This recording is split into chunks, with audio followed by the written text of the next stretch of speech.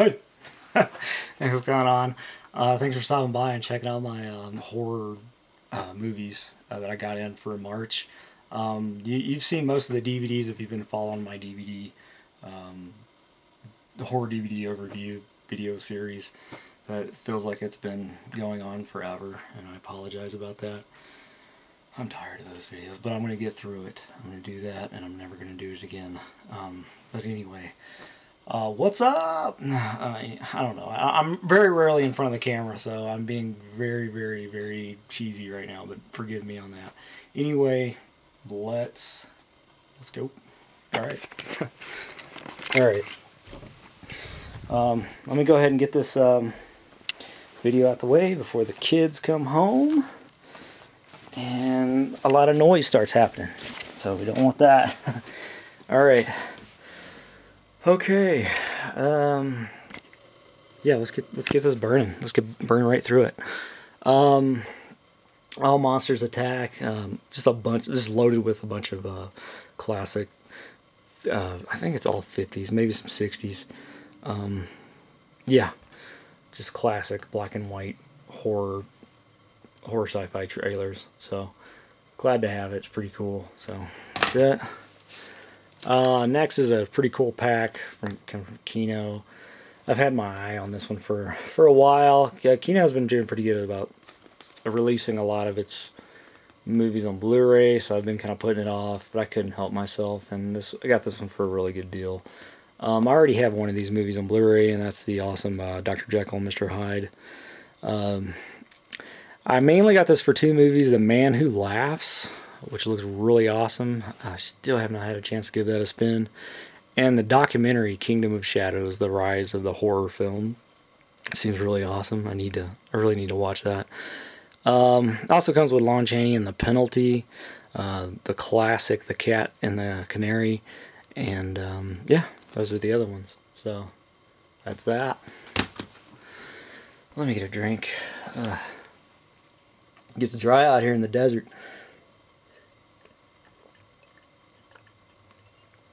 Ah, that is good. I've been addicted to that for about probably 2 years. What it is, it's V8 V-Fusion, and the flavor I'm drinking is banana strawberry. It's awesome. I put half water in it though, just to kind of mellow it out. So I put a little water in it, and it does the trick.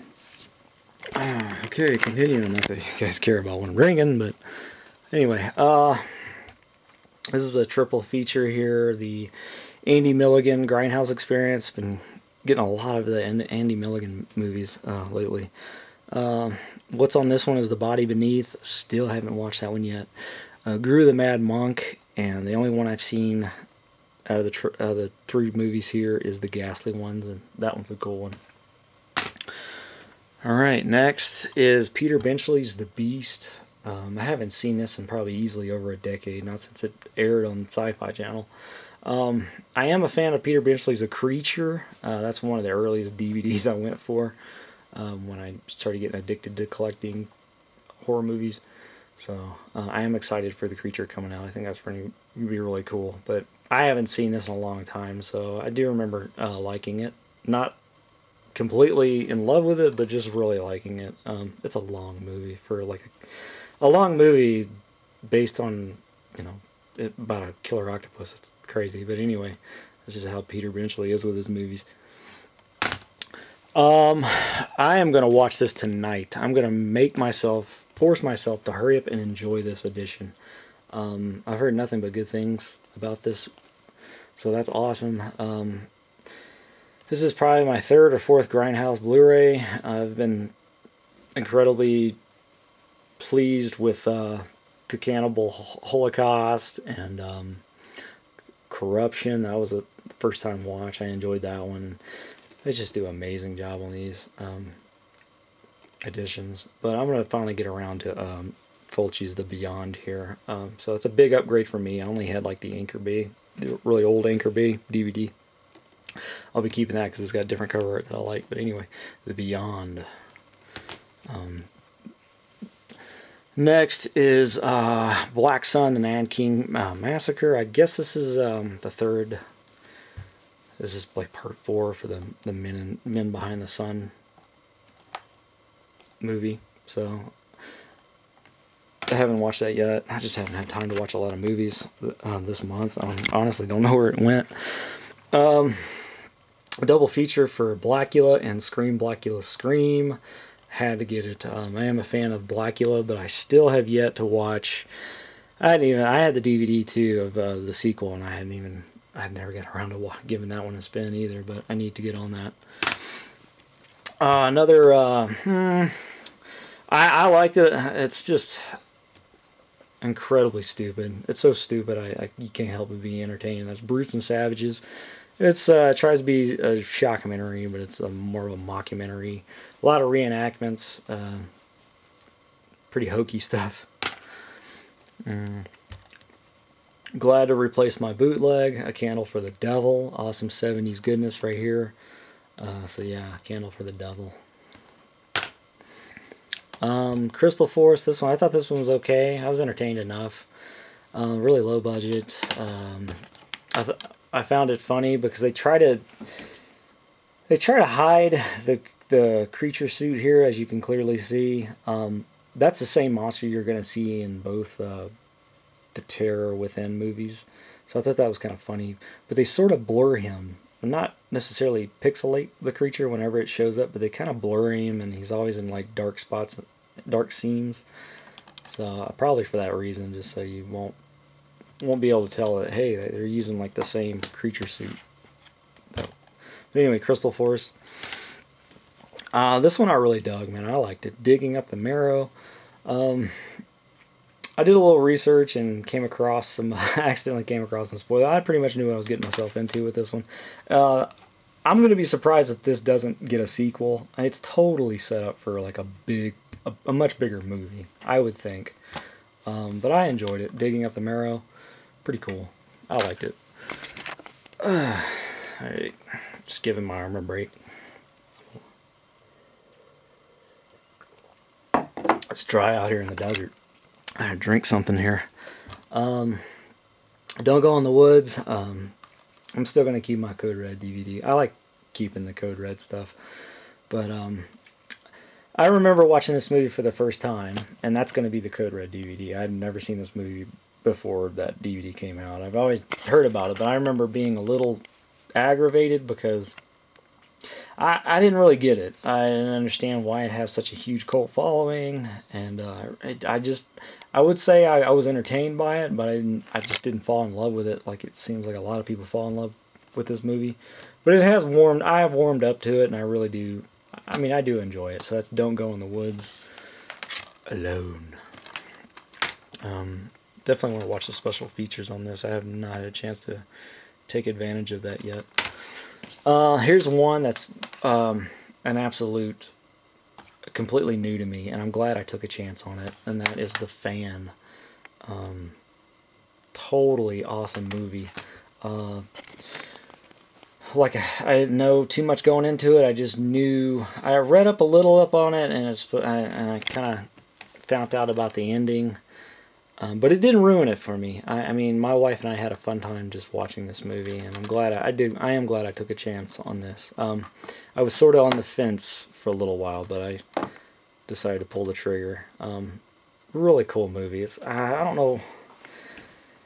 I could recommend it. I think I could recommend this movie to most of you guys that that I know out there. I think you guys would dig this.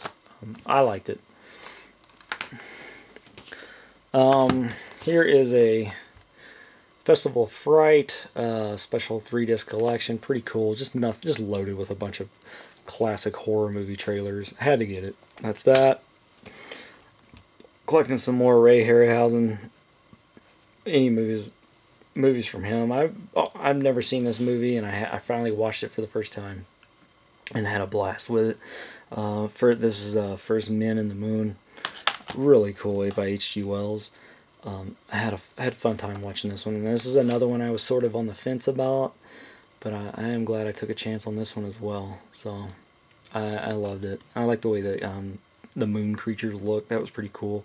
Really picks up the second half of the movie. So that's that. Gallery of Gore, some Russian splatter there. That's that. I've yet to see this. I've always known about this movie, but I just kept putting it on the back burner because it's. I don't know. I do enjoy watching the extreme side of horror every now and then. So I got really curious, and I'm gonna check this out pretty soon. I just got to be in the, without sounding morbid, I guess I got to be in some sort of the right kind of mood to give something like this a spin. But anyway, The Girl Next Door, finally getting to this one. Guts and Gore, more Russian low budget splatter. So Guts and Gore, I've yet to watch that one. Finally getting I Saw the Devil. I rented this one right when the movie first hit. I think it was either on Netflix when we had Netflix at the time, or it was on, I think it was on a movie in demand kind of deal. Me and my brother-in-law watched it, and our jaws were pretty much on the floor almost the whole time. But yeah, really cool, brutal thriller movie here. I Saw the Devil. Next is Japanese Hell. This just looks nuts. I need to watch this one soon too. But Japanese Hell, it just looks crazy. Look it up. If you haven't seen it, just definitely check into it. It might be your thing. This one, probably one of the best, or well, I'm gonna say it's my #1 werewolf movie. As far as newer werewolf movies go, this is my #1. Absolutely in love with this movie. This is the kind of movie, in my opinion, that this is it. It doesn't need a sequel at all. It's great, and it doesn't even feel like it's set up for a sequel or anything like that. It doesn't. I don't want a sequel. I think it's perfect the way it is, and that's that's Late Phases, Night of the Lone Wolf. Love this movie. Love all the characters. Love the main character, the blind dad. Totally kick-ass character, and the werewolves are awesome. I mean, it's werewolf movie done right. So that's all I'm going to say about that. This movie would be 30 minutes long if I don't put that movie away. Here's another box set I showed already. This is the Mad Monster Rally. Already talked about this one, and probably yeah, it comes with Spooktacular. Each of these come with 3 movies. I don't want to go through that. I already talked about that one. Finally getting some Arrow, so that's awesome. So I'm in the club on that. Mark of the Devil, this is ridiculous. This is one of the nicest additions in my collection. Like, I can see why you guys go nuts for Arrow. It's Criterion, really. Now that I have one, I'm like, holy crap. Yeah, but this movie is awesome. This is definitely one of those 70s horror movies you have to have in your collection. Whether it be DVD, Blu-ray, whatever. You gotta have Mark of the Devil. Hard to believe this came out in 1970 from what you're gonna see in this movie, but really cool. Mark of the Devil. I finally got some Arrow. I think it's really cool. Arrow's branching out more and getting into the U.S. for hardhead people like me. That's always late with everything. Always late with like getting into certain companies. Next is Massage Parlor of Death. I've yet to give this a spin, but this looks crazy, so give that a chance. Next is Night Game. Just got this in this evening. This is an okay thriller. It's not a slasher. You're gonna think the cover art is you're gonna think it's like straight up horror slasher 80s. It's not. It's a really good movie though. Really good thriller. Not shocking like anything like if you were to watch Seven, which I just watched Seven recently. I've been getting into some of the 90s thrillers. I've always liked like Kiss the Girls and The Bone Collector and like Seven, and so I've been watching a lot of thrillers lately, which is surprising me. But anyway, Night Game. Glad to get that. I'm still going to keep the Made on Demand double feature DVR that I have because it comes with the 90s 90s slasher movie with that, so I'm going to keep that. Another classic from Kino, The Old Dark House. Just another one of those old classics I need to get. let's see, double feature, finally getting around to this. The Phantom from 10,000 Leagues and The Beast with 1 Million Eyes. So, that is that. Planet of the Dinosaurs, just collecting more of those dinosaur monster B-horror movies. So, Planet of the Dinosaurs, another one from Retro Media in conjunction with Bayview Entertainment, which is one of those editions I had to get a hold of. Well, movies I've been curious about, but Planet of the Dinosaurs, yeah, I did it. I just love this movie. I went ahead. I'm lost. I really am. I don't know what to think. I did watch the Blu-ray. I watched. I understand it's like both the same cuts, but I watched the one that I'm pretty sure has all the gore in it. I could be wrong. Somebody let me know, because I'm confused as all get out. Because it's the only one that I had is this edition here, the Tromo Retro series, and I know that's cut to pieces too. But I love that cover art, so I'm keeping it just for that reason alone. But anyway, I'm lost. I'm confused. I'm kind of pissed and got impatient, so I went ahead and ordered the 25th anniversary 2-disc DVD. So I imported the Dutch edition, so that should be coming in. I was hoping it would come in time for this update. Whatever, that'll be in April. But from what I've read and all the gore that I did see while watching this Blu-ray, and it does look like crap, I'm not going to defend that, but I'm pretty sure it looked like all the gore is actually intact.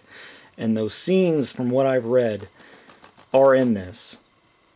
Please correct me, clear some things up with me, because anyway, I've now got 3 copies of Branded Grannies. I've got the import coming to me, so I don't know. I don't know what to do. That's that. I got this for Race with the Devil. It looks like a horror, thriller, action-packed kind of thing. I have no idea what Dirty Mary Crazy Larry's all about. I mean, that's probably just as entertaining as well. But I got this mainly for Race with the Devil. So, one I've been curious about. The Rage unrated edition. I had the rated R, so I needed to get the unrated. So I got that taken care of. Another Hannibal sequel I was missing. Again, with the thrillers, I've been craving that stuff. Red Dragon, another favorite that I watched right when it came out, and had to get the Blu-ray. So Red Dragon, that's a good one. I like Red Dragon. Red Room 2. I have yet to watch this one, though, but Red Room was pretty funny. 7, finally got around to getting 7 into my horror collection. Just an awesome. Kevin Spacey is just one of my favorite actors, so I love 7. So my wife and I had a good time watching this. So this is a very nice digibook. Still available for a reasonable price, and I'm not sure if it's out of print or not. And then I got... I bought things again, even though I've already have it. This one, I wanted to get it for I just wanted to get it for original cover art, and David Sterling, the producer, signed it, so I thought that was pretty cool. He even threw in an extra DVD with 3 other movies. I turned this into a double disc, so it's got both the Things editions in here. Pretty cool, low budget horror anthology movie. So I've always liked that original VHS cover art. So. The only Toxie Triple Terror packs I had were Volume 2 and Volume 5, so I now have Volume 1, and I'll go over these more when I get to the tease, when I get to that overview series. I got Volume 3, I got all 7 volumes now, so Volume 3, Volume 4, Volume 6, Volume 7, some more Russian splatter, Tumors. It's called Tumors. How could I not get it? It's called Tumors. Voyage to Prehistoric Planet. Whew. This is a tough one to get through, but it does have some entertaining moments in it. So Voyage to the Prehistoric Planet, and Zombie Chronicles, a pretty cool low budget horror zombie anthology. Flipper disc, you got 2D and 3D. It is a flipper disc. So, and that's it, guys. Thanks for watching. Take it easy. Keep collecting. Later.